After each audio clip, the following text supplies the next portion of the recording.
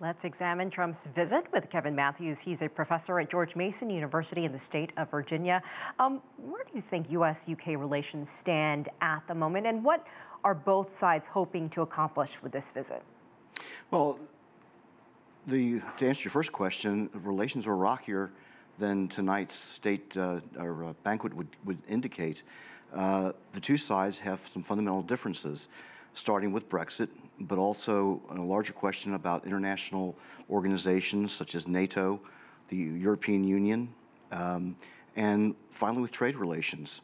There's also the issue with Huawei, whether or not the UK should allow Huawei to have a stake in 5G development in the UK. Donald Trump does not want that to happen.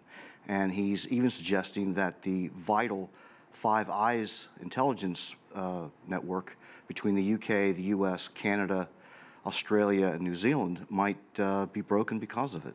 What do you make of the timing of this visit, given some of what you just said, but especially Brexit, with Donald Trump already endorsing Boris Johnson? Theresa May is still in office. They're meeting tomorrow with this imminent leadership change there.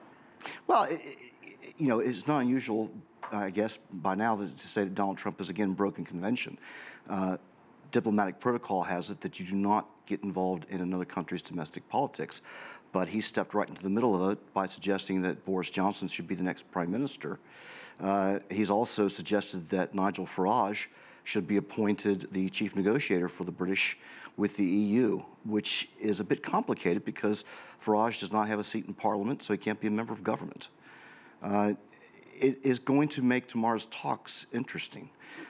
Tonight was the ceremony. Tomorrow is when they get into the nitty-gritty of the political discussions, and they could turn ugly. And you have this kickoff with his visit with comments directed at London's Mayor Sadiq Khan.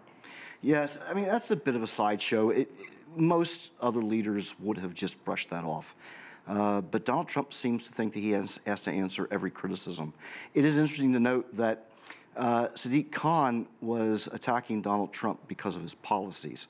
Donald Trump attacked Sadiq Khan for his looks and for his height, and I think that's telling. What will you be looking for tomorrow on Tuesday as Donald Trump meets Theresa May? Well, the complication here is that Theresa May is not going to be prime minister for all intents and purposes by Friday, so they could be going through the motions of talks.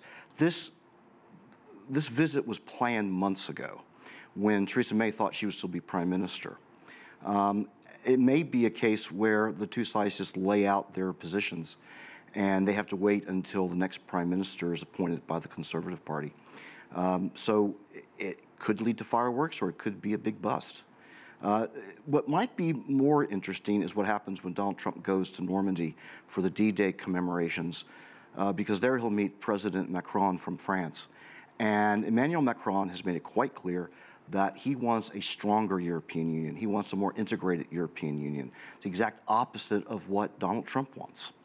And so the talks there could actually be potentially have a much longer lasting impact. Especially when there's this discussion of a trade deal between the United States and the UK post-Brexit. Yeah, I think that's a bit of a mirage. There are people in the UK who think that they're going to get a great trade deal from the US once they get out of the EU. But those talks are going to take years. It could be 5, maybe 10 years before you get a trade deal. And in between then, the UK is going to have to struggle on alone. I can't see how Donald Trump is going to give the British a good trade deal from their perspective. Donald Trump is a transactional president, and he's going to do what is best for the United States and for himself. And I think that the British are chasing a rainbow if they think that they are going to get a good deal for the UK. Kevin Matthews, we appreciate your time. Thank you for joining us. Thank you for having me.